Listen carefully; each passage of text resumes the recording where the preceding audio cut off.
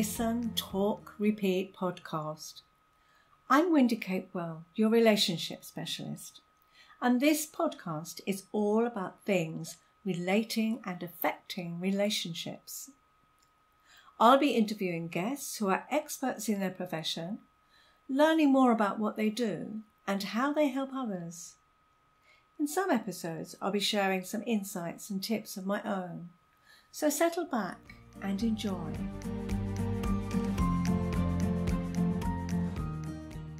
So it's an interesting title, Why We Treat Our Relationships Like a Car.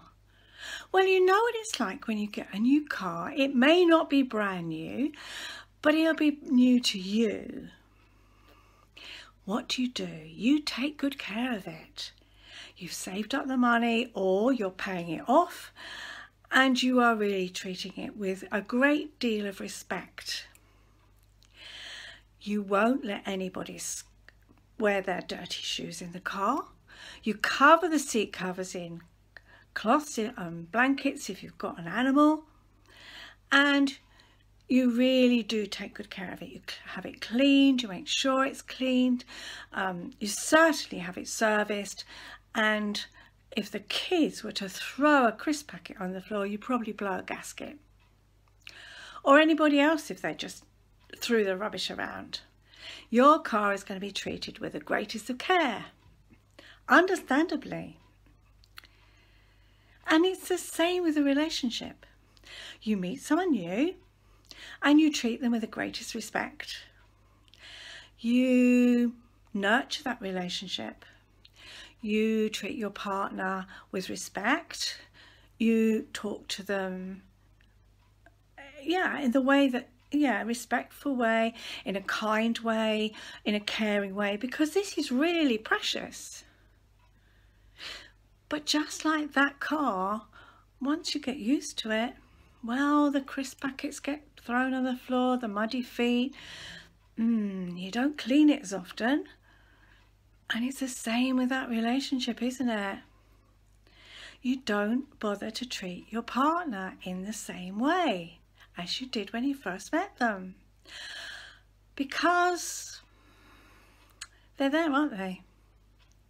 You start taking them for granted. Instead of taking care how you speak to them, maybe you don't speak to them as in the nicest possible way as you did. You snap at them, or, oh, find your socks. Why, I can't be bothered to do that. Sort it out yourself. Does this sound a bit familiar? That's what happens, isn't it? We just stop paying attention. We stop giving it that special care and attention. And then, like the car, it looks a bit tacky and a bit worn and not taken care of. And maybe you don't bother when you get a dent or a knock, or perhaps you just don't clean it as much and it starts looking tacky and careworn. And if you don't pay attention to it and get it serviced regularly, then the chances are it's going to let you down. It won't be serviceable anymore, and it probably will just